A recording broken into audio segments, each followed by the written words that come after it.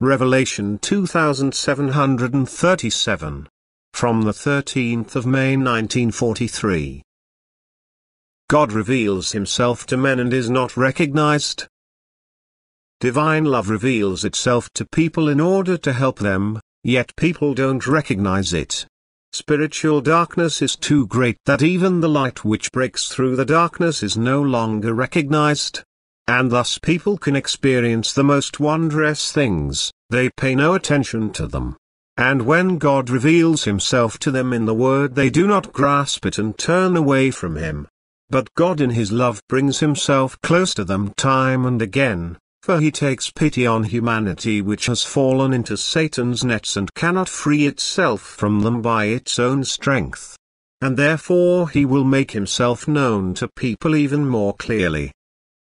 Heaven and earth will tremble and his voice will resound loudly and audibly so that everyone will have to hear it. And again God will reveal himself to people through the forces of nature and his voice can no longer be overheard. And yet, even then God will still not be recognized because people are stubborn and do not want to bow down to a higher power.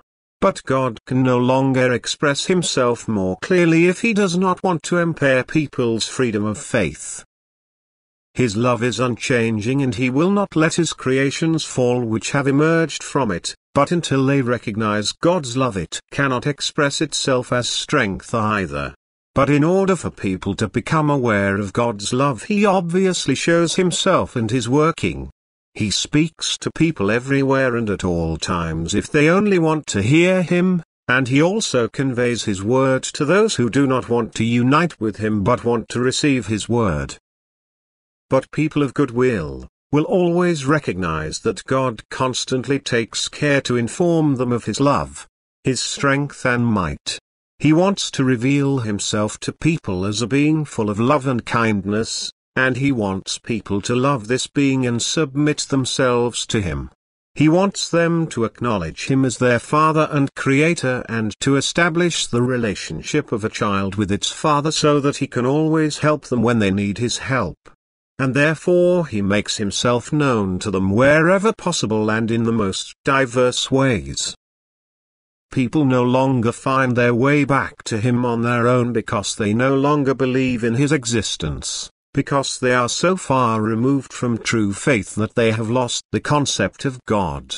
And consequently he has to show himself to them again, he has to reveal himself to them again so that they will become believers again and believe in him and his might and strength. His reign and activity is no longer taken into account if it does not appear extraordinarily, and even then only a few recognize him. However, in order not to endanger people's freedom of faith, God does not express himself in such a way that the human being would be forced to believe in him. Instead, everything happens within the framework of naturalness, apart from a few cases where he approaches the believers more obviously, who are no longer endangered by this because they believe in him and his might. Now fellow human beings can be pointed out and they too can come to faith if they are willing. That is, if they strive for good and only need a push to see God, who will also let himself be found then. In the coming time the signs God gives to people will increase so that they shall recognize him. His reign and activity will become more obvious, because the spiritual adversity of the time necessitates this and, on the other hand, people are less receptive than ever for something extraordinary and try to explain all phenomena in this respect intellectually. Therefore such phenomena will not mean compulsion of faith for people but they will bring increased strength and faith to the believers.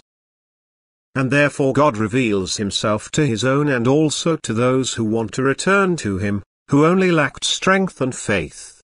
He helps them to find him. He comes to them himself. And he will also be recognized where the human being's will is not completely turned away from him. Amen.